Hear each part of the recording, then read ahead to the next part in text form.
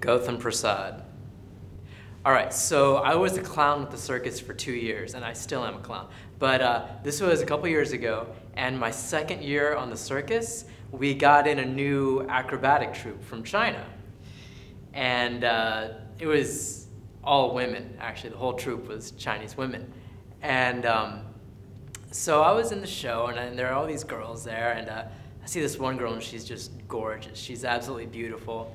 And she does this act in Ring 3 all by herself. She's amazing, like really flexible. And I'm a yoga instructor, so like I can appreciate flexibility. And so I was really attracted to this girl. And but I didn't know, well, for one thing, and this was a big deal for us while we were together. It was against the rules for any of the Chinese girls to date American guys, because the Chinese acrobats were like heavily funded by the government, and the government didn't want any of their girls running away with Americans because then they can't make money off of these girls anymore. So they weren't allowed to date, right? So I was kind of treading in some strange water here. And I didn't know how to approach these girls because I didn't speak any Chinese.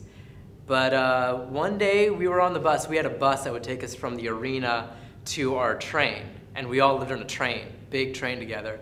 And all the clowns had one train car, and all the Chinese acrobats had their own train car, and the train cars were like 30 cars apart. And so we were all waiting for the bus, and we're sitting on the bus, and one of the Chinese girls is in front of me.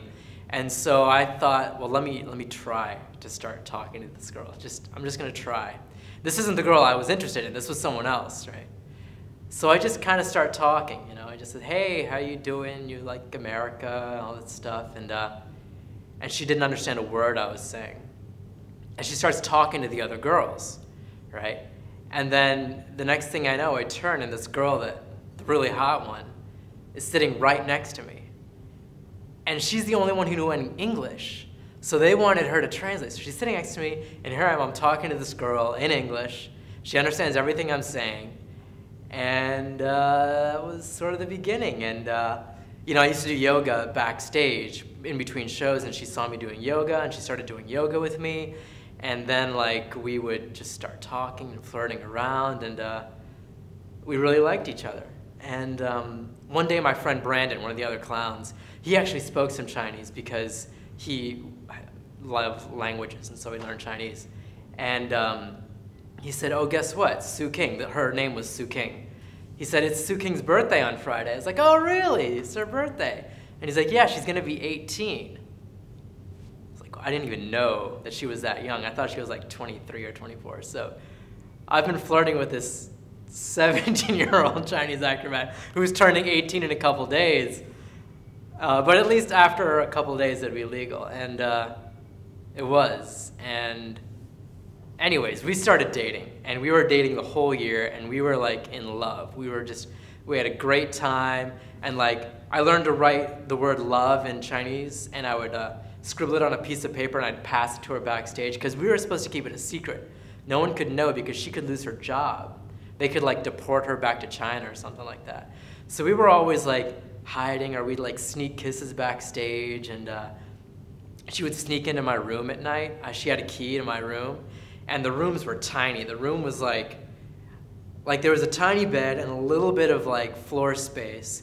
And, you know, I mean, she was an acrobat and I do yoga, so we kind of had to get physically creative with how we used the room, but we could do it. Yeah, but, you know, it was a year, and the end of the year started to come, and so it was pretty, you know, she had to leave, and I really loved her, and so I told her I wanted to be with her and that I would come to China if she wanted me to. And she did. And so, you know, we were kind of making preparations, and I decided I was going to learn to teach English. And I was going to teach English at a Chinese school and figure stuff out and just kind of see how I'd make a life for myself there and for us. It was like the second to last night before she left. I was going to go up to her and say, look, Sue King, I love you. But if you want to break up, if you want to move on, I'll understand. At least tell me so I know. And before I had a chance to get that out, she looked at me and said, I love you. I want to marry you once I turn 22. So I was like, all right, wow, this is the real deal. This is like the one I'm going to be with. And so, you know, she went home like in October, and then a couple months later I went out there, bought a plane ticket. I had like my little English teaching certificate, everything. I was ready to go. And I got there, and it was pretty clear once I got there that things were rocky. Something wasn't right. And so after the first week, we're kind of not communicating. We're not connecting. And so I said to her, look, I feel like something's wrong. Something's not working out. I feel like you're disconnected and you're angry and mean towards me. And anyways, it was clear that we were going to break up. And so I went up to her and I said, you know, Suking, I feel like you want to break up with me, but you're afraid to do it. And she said, yes. And so we broke up. And so the next day I left China. I was like, see you later. And on my way flying back home, I had like a really long layover in LA, and I called up my buddy and said, you gotta pick me up at the airport. I'm having a really hard time. He was one of my best friends, and so I was like, I really need to talk to you and just see you. And I'm talking to him, I'm telling him the whole story, everything that happened. And like, John, you know, I just loved her so much, I wanted to spend the rest of my life with her, and now I'm distraught. And he said, you had sex with an 18-year-old Chinese acrobat for a year. Shut up. So I did.